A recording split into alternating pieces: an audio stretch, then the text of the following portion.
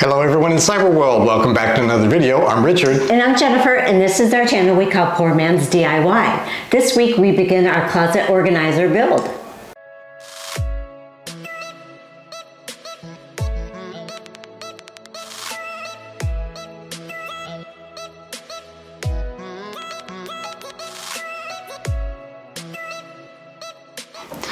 Sometime back, our closet organizer that we did have collapsed on us and it just yanked off from the wall.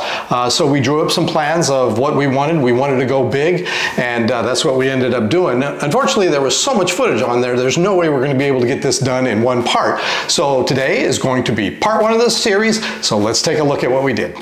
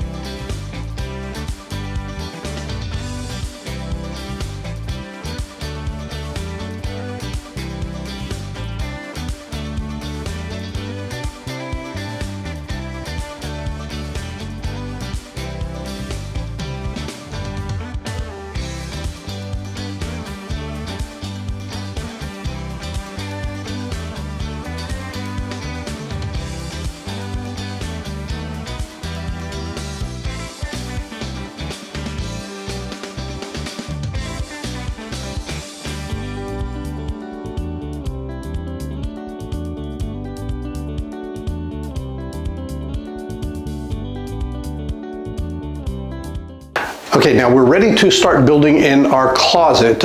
We had built very extensive blueprints, cut sheets and everything, and we had everything measured out and ready to go. We felt really confident about it. We understand that the walls aren't going to be perfect. There's going to be some measurement differences between the higher end and the bottom end, and so we knew that there may be some flaws. Some places might have some bigger gaps than others, but we were prepared for that, and what we were going to do to cover that up is by using crown molding on the top and some baseboards in the bottom and fill in all those gaps so that it looks really nice. However, we ran into a problem, and that is bruh. So what we did not think about at the time is the access panel into the ceiling. This is the only access panel, and we have recently used that quite a bit when our AC unit failed, and we had vendors come in and actually disassemble the unit, AC unit in the ceiling, and then pull it down piece by piece. If in the future somewhere we have another problem, or if it requires maintenance or regular scheduled maintenance, if we build this as a permanent fixture or closet organizer as we had planned, we will not be able to access that, and so that's going to be a problem. So we took our blueprints and we had to go back over it and think of what we can do as a workaround. So what we're going to do here is something a little bit different. We're going to have to try to make this whole build in different sections, and we're going to have to make them as precise as possible. And why is that? That's because the idea that we came up is this one particular section right here that is directly below the access panel. We're going to make it so that it can be pulled out, a mobile section of it. And here's how we're going to actually do that. Okay, so here's what we decided to do. What we're going to do is actually, come on down here, we have actually cut out this section here of the support so that it comes out. What we're going to do here is we've added some grooves in here and here so that we can actually put in a device that we're going to show you at the end that will lift this up. We will be able to put in sliders underneath this and pull the whole unit out and slide it off to the side so that maintenance, or we can access the ceiling if ever need be. All right, now how we're going to do this here is we want to make sure that it is as tight as possible, but still so that we can pull out this this particular section whenever we need to. We don't want it to be poorly cut where we have some very visible gaps between it. So in order to make this as close to perfect in our mind, we're going to be doing this piece by piece. And what do I mean by that? We have found that the length between these walls at the top is significantly different from at the bottom.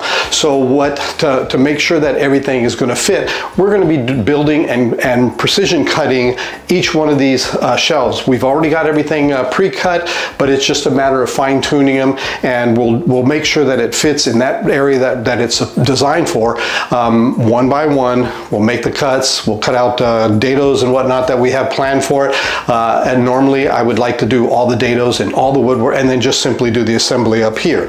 But the other problem that we have is by doing this in sectionals, these pieces are going to be very big, and for us elderly, it's going to be too heavy for us to carry. So what we're actually going to be doing is we're going to be cutting everything, making sure it dry fit, it all fits. We're going to take everything back down to the garage, and we're going to stain it down there and put on a protective cover.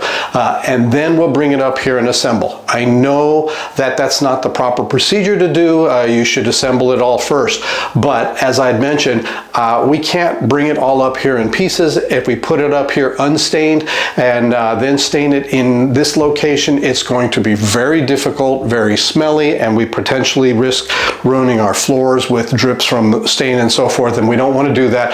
So we weighed all our options and we decided that if we make this tight enough, it's going to be okay to stain it first and assemble things with screws and glue, and it should hold well enough, even though it's not the proper procedure to do this. So now we're going to go ahead and start working on this, and let's take a look.